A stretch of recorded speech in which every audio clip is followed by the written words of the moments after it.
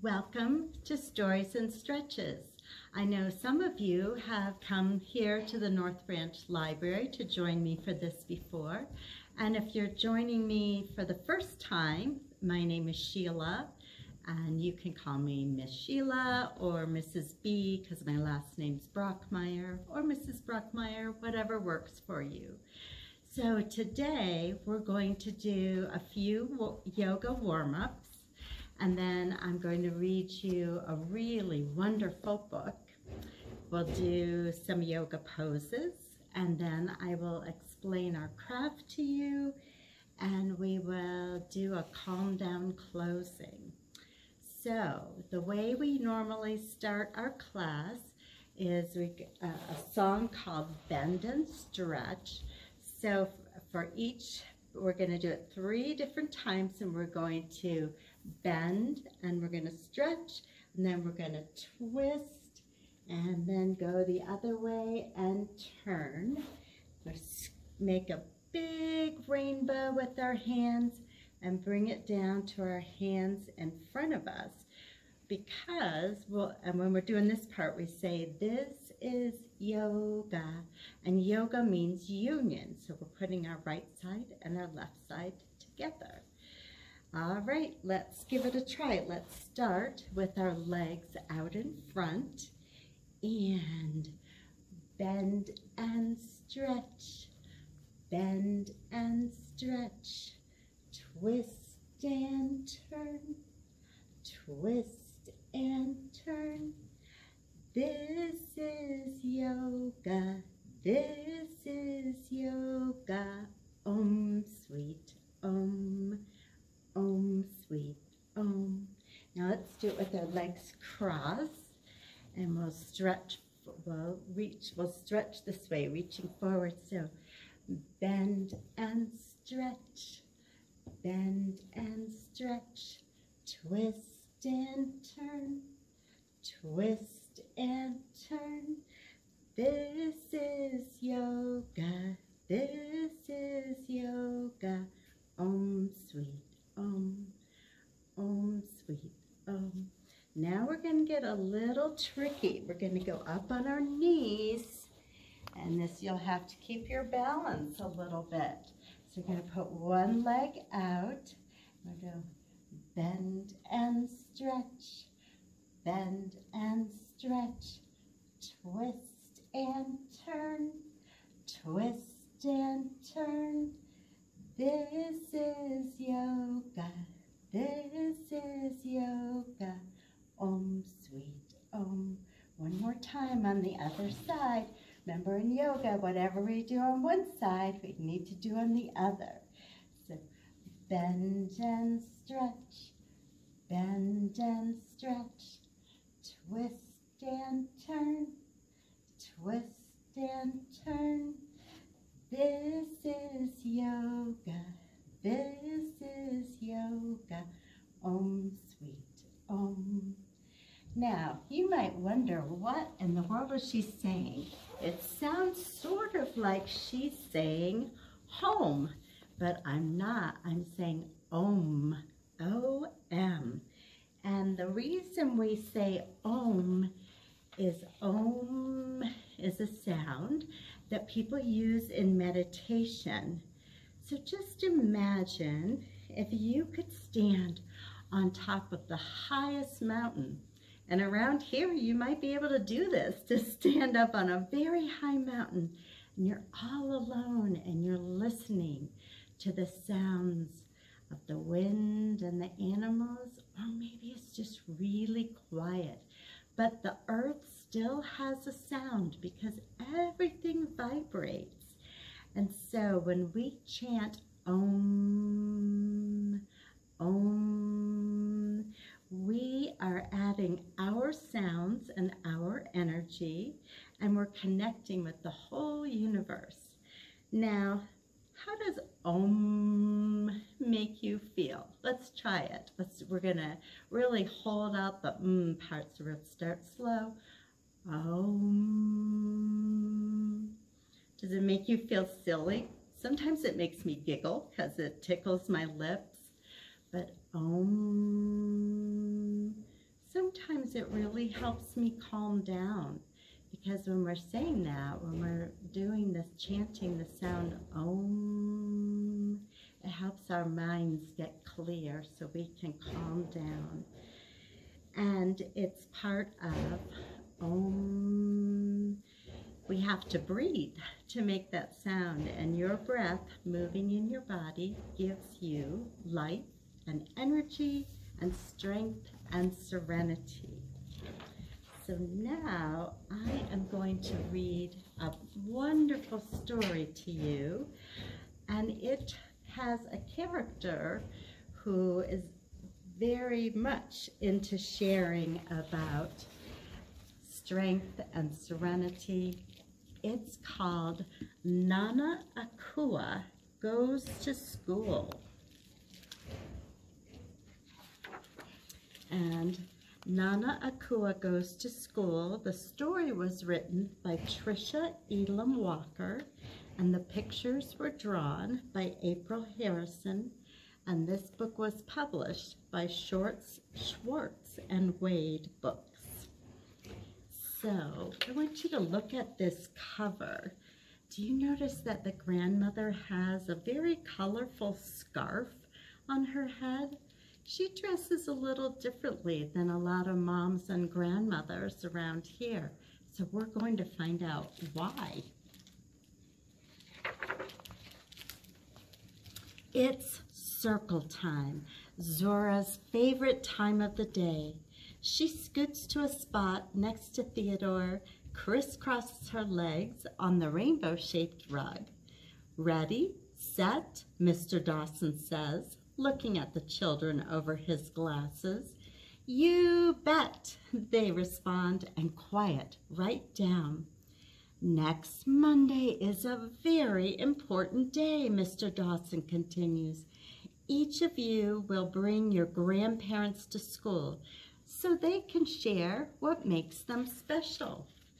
And what's special about our grandparents and our parents also helps make us special too.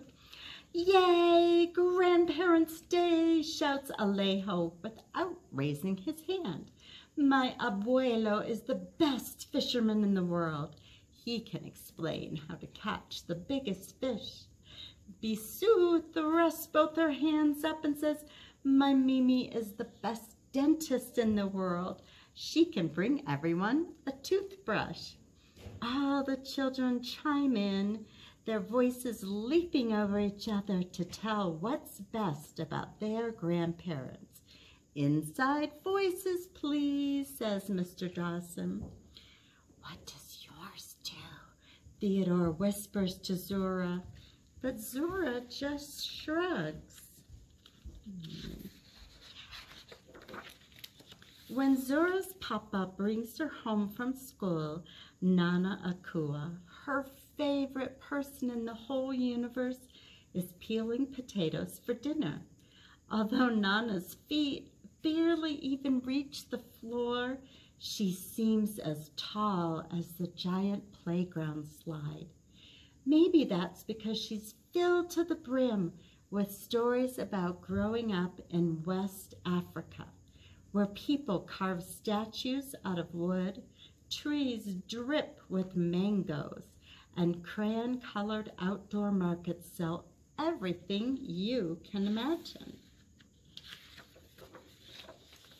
Nana puts down the peeler and gives Zora one of her big hugs, the kind that wrap around you like a sweater. Grandparents' Day is next week, she says. Maybe you can help me decide what to talk about. Zora just stares at the floor. Zora's mommy knows about Grandparents' Day too.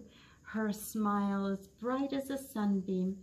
How about if Papa plays the djembe drum while Nana talks to your classmate? She suggests, coming over to help Nana. Zora frowns and thinks about the last time she and Nana went to the park. Nana pushed her high to the sky on the swings, and Zora was almost flying. But on the way home, a little boy pointed at Nana, and Zora heard him say to his mother, "That lady looks scary." And the very next day, a server in the little tea house stared so hard at Nana, she forgot to bring them their sugar cookies with their tea. This is because Nana Akua looks different. When she was young, her parents followed an old African tradition. They put marks on her face to show which tribal family she belongs to and to represent beauty and confidence.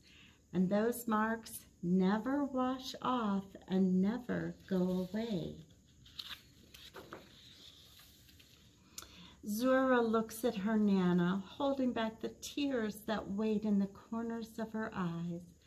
Nana Akua puts down her potato, takes Zora's hand and says, "My precious girl, why such a sad face?" It feels hard to explain, but Zora wants to try. She swallows and takes a deep breath. "What if someone at my school laughs at you or acts mean?" she asks quietly. Nana Akua thinks for a few minutes. "I have an idea," she says, and she puts Zora's arm through hers. Together they walk down the hall to Zora's room.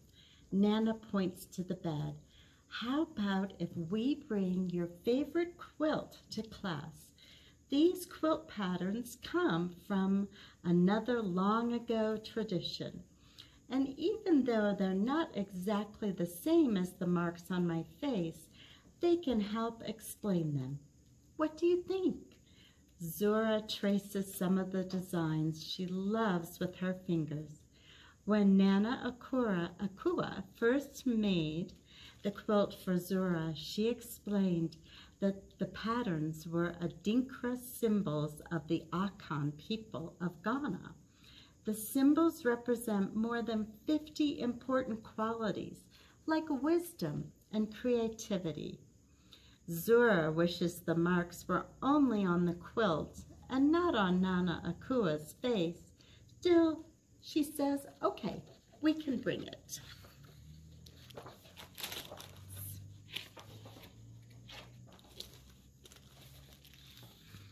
On Grandparents' Day, Zora wears one of her African dresses sewn by Nana, and Nana Akua looks especially regal in her bright patterned kaba with matching skirt and head wrap.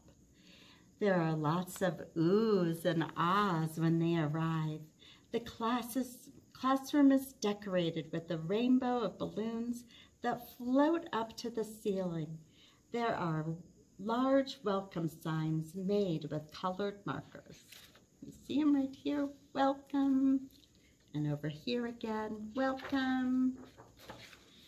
A tall chair is on the rug for the grandparents to sit in when they speak.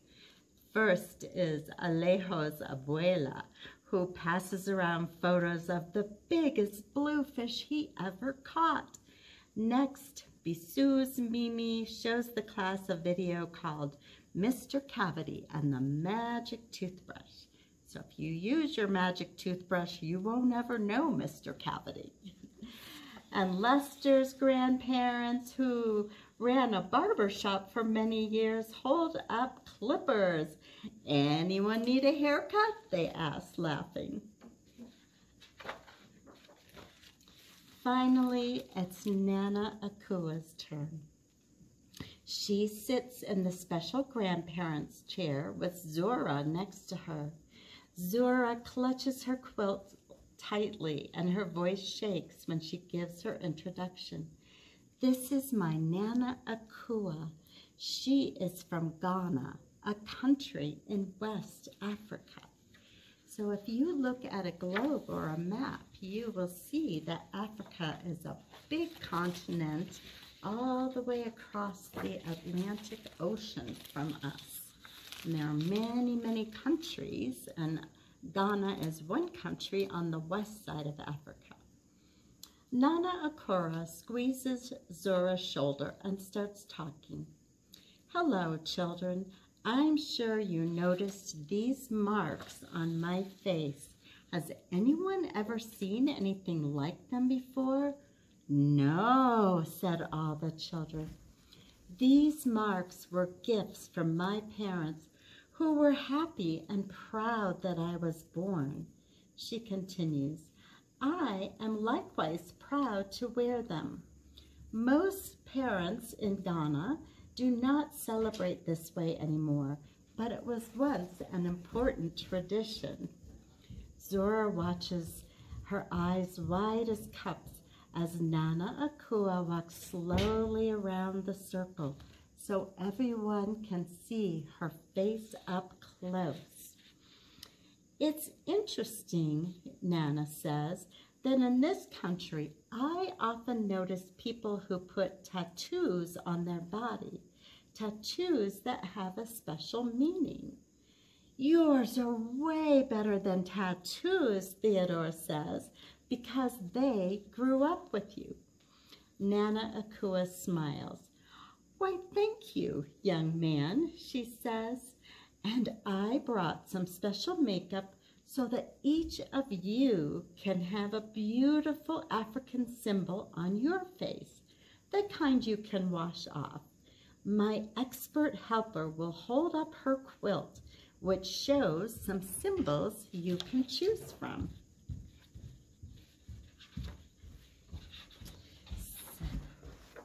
So sometimes when people get tattoos, they're a symbol that's of something that's very special to them. So maybe I have friends who have tattoos that show off that they're Irish, or I have a friend who has a wolf paw tattoo on her leg because she really cares about the wolves. The other students look at Zora expectantly. She unfolds the quilt with care. Today I'm going to choose the Bese Saka symbol. It looks like a flower, and my Nana told me it stands for power and unity. So see, all these different shapes have special meanings. Nana Akua paints the symbol onto Zora's cheek in gold, while Zora holds very still. The other children clap when it's done.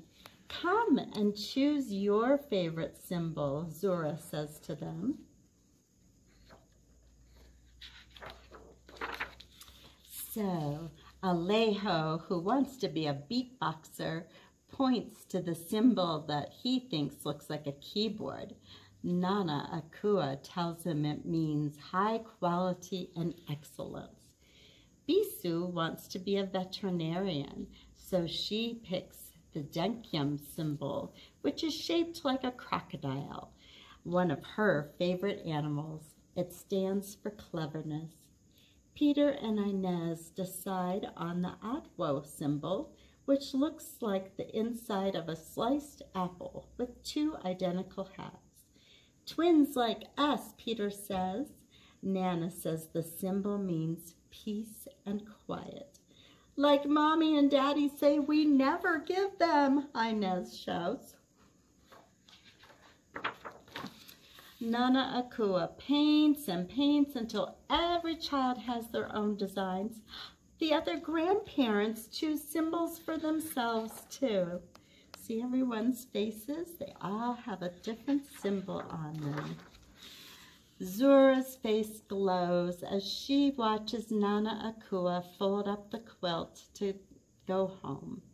And this time it's Zora who gives her a very special, not like anyone else's Nana, one of those big hugs, the kind that wraps around you like a sweater. So maybe you might want to do that. Give yourself a big hug. I'm doing that because holding up that book made my arm and shoulder a little bit tired. So, you know, Zura, the little girl, was kind of worried that people might laugh because her grandmother looks different than many people. And sometimes this might happen to you. Maybe you might get glasses or you might get braces, and kids might laugh or tease. But, I wonder what you could do. Maybe if you tell kids, you know what, these shiny braces, someday I'm going to have the most beautiful straight teeth. So I don't mind. Or maybe like with your glasses, you might say, yeah, they look a little funny, but they help me see, so they're like having a superpower.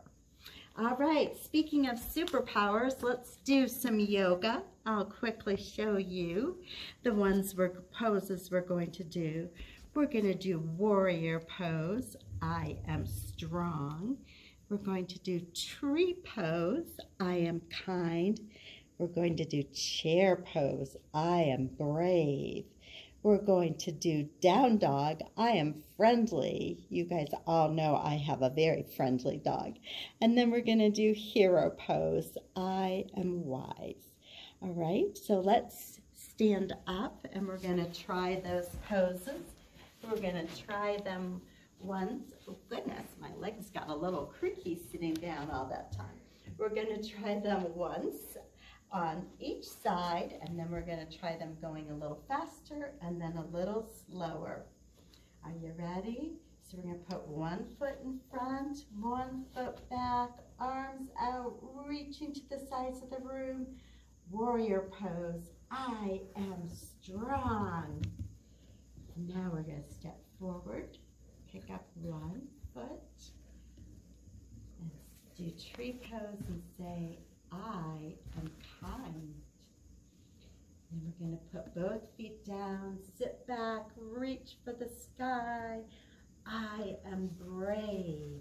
See, we have our heart open here. I am brave. We're going to reach down, step our feet back, put our backside up in the air. I am friendly. You can even wiggle like a dog. And then we're going to kneel down and say, I am wise. Let's try that on the other side. So use the opposite foot to step back. Warrior, I am strong. Step forward to tree pose. I am kind. And we'll sit back to chair pose. I am brave. And we'll step back to down dog. I am friendly. And down to hero. I am wise. All right, let's do those 3 more times. We'll do it normal, and then we'll do it kind of fast, and then we'll do it slow and calm. You ready? I am strong. This time pick your, whoops. It's hard to talk and do yoga. This time, see if you can reach your branches overhead. I am kind. I am brave. I am friendly. I am wise. Other side. I am strong. I am kind. I am brave. Oops. I am friendly. I am wise. Let's do it nice and slowly. I am brave. Whoops, nope, I am strong. Warrior, silly me. Let's try that to the other side. I am strong. Let's do tree to both sides. I am kind. Reach up. I am kind. Sit back. I am brave. I am friendly. I am wise. Great job. That was beautiful. All right, so I have a craft for you. Maybe some of you picked it up on Saturday, or you can come to the library, have your mom or dad give us a call and say, could you please put a craft out for, a yoga craft, out for whoever you are, and we'll put it out in the box, in the curbside pickup box. So you're going to have a page that has all these symbols, just like Nana Akua painted on the kids' faces. So here's one that says, I can't read upside down.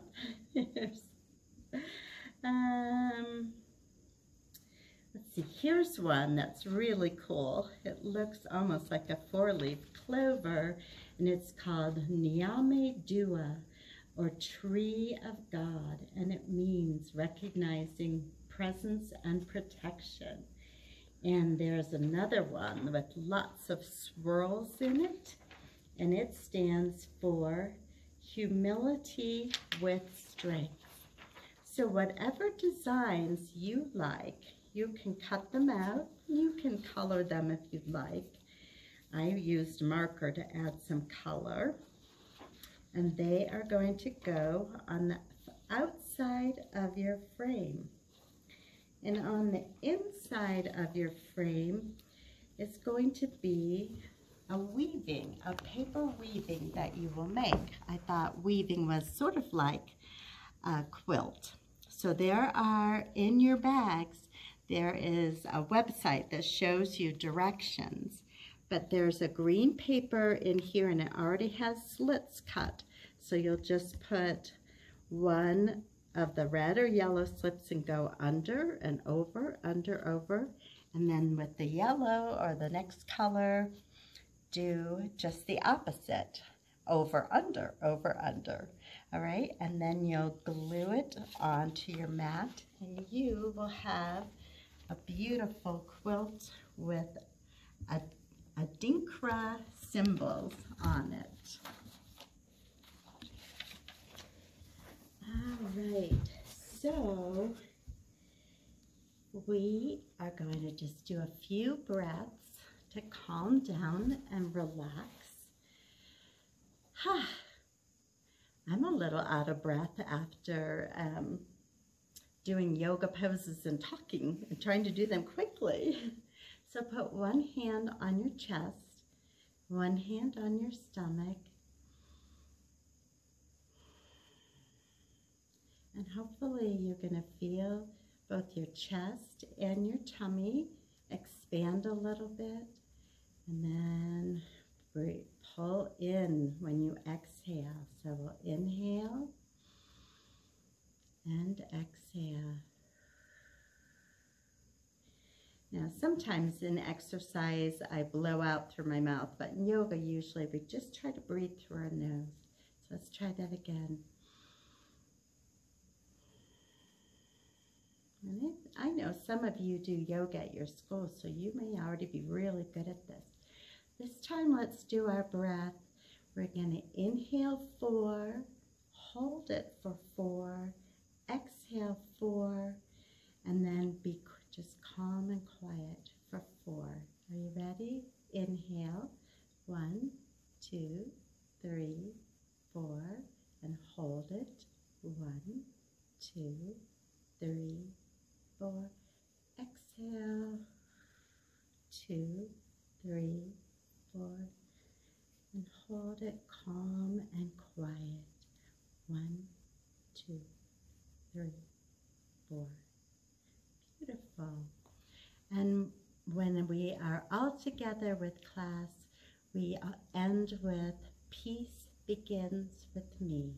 Because even though you're kids, you are still important, and you have a role to play in helping our world be kind and peaceful.